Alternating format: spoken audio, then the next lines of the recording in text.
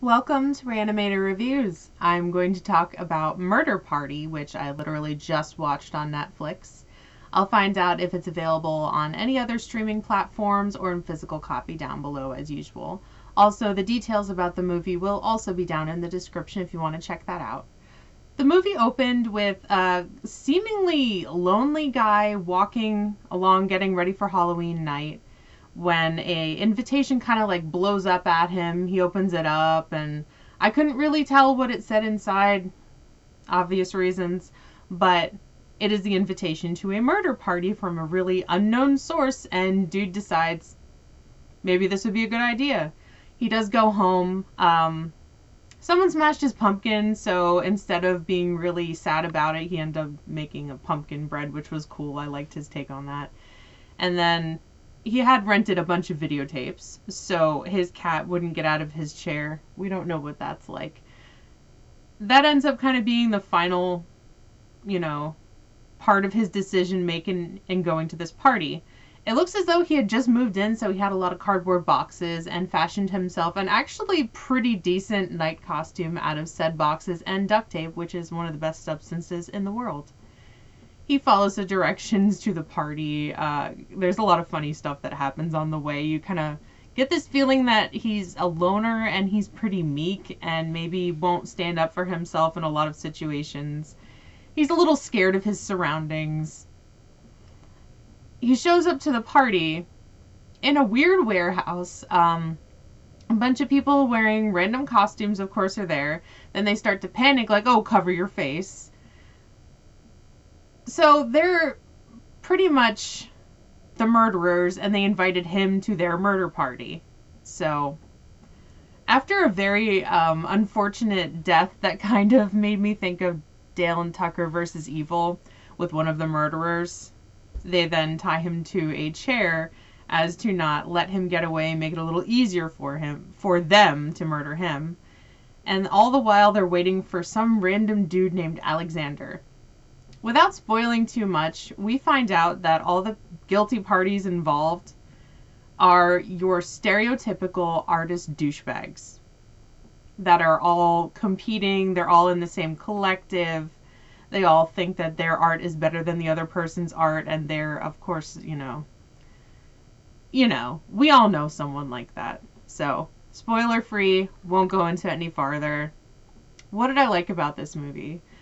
I liked that this definitely doesn't go the way you think it's gonna go. There's some weird stuff thrown in there. There's some truth serum drugs that you find out a lot of interesting stuff. I liked the gore a whole lot. I thought it was really believable. I thought they did a really good job on that. Awesome. I liked the guy in the night costume. I don't know that they ever actually revealed his name. I don't remember.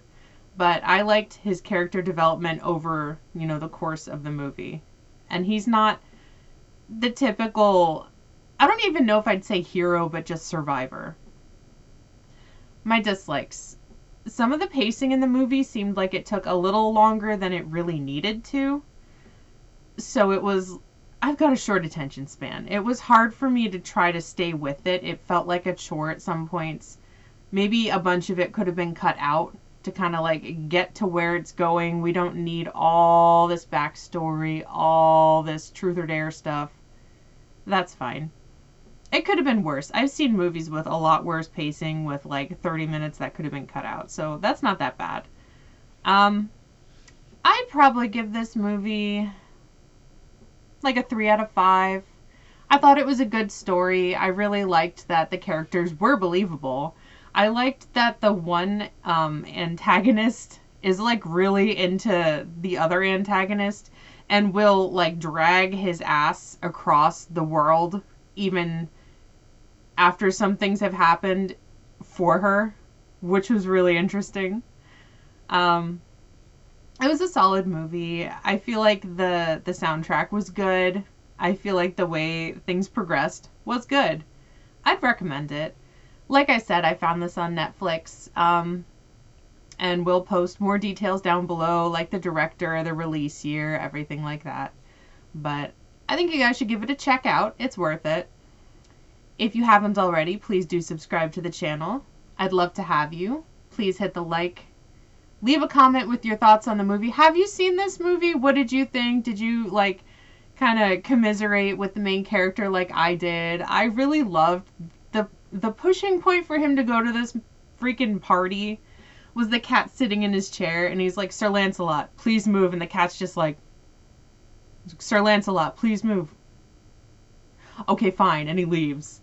And it's like, yeah, that's actually how everyone with a cat talks to their cat because they really do rule the house. But anyways, hit the bell for all notifications of my further uploads and live streams. You can also find me on Facebook at Reanimator Reviews and Twitter and Instagram at Reanimator. And enjoy Murder Party.